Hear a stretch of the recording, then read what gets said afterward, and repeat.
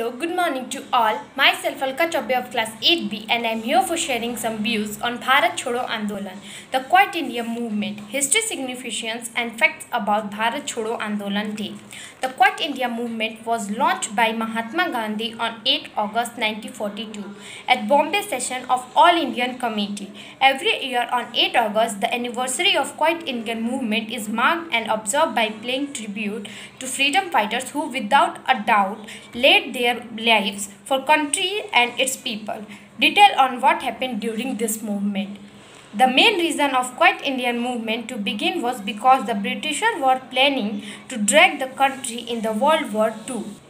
Without consent to fight on behalf of United Kingdom, during that time more than 87,000 Indian soldiers were massacred in the World War II, including the people from Pakistan, Nepal and Bangladesh. Also the Cripps mission, which was led by Sir Stafford Cripps, a member of War Cabinet in March 1942, made an attempt to secure India's cooperation in World War II.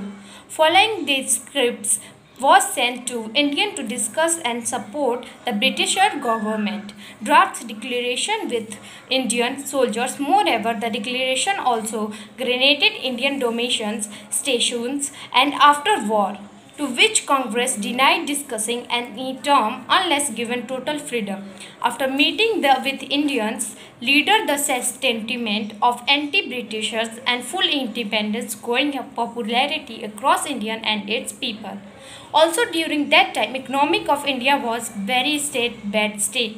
Revolutionary spots to were already taking the country, after which it simplified get channelized with build Quiet India movement that had a huge impact on war. Thank you.